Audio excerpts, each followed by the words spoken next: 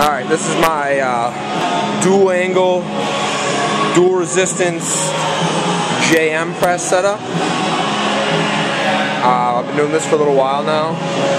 Not exactly sure where I found it. Might have been a Clint Darden thing that I seen. But anyway, you got your bands tension back here, pulling the bar away from you, behind you. Really puts a lot of stress on the long head of your tricep. Really gets that pullover movement, and it pretty much adds the resistance to the angle of the lift where you don't feel any resistance. Top of the lift to really force the lockout. Let's see if I can get the camera set up here and do a few reps for you.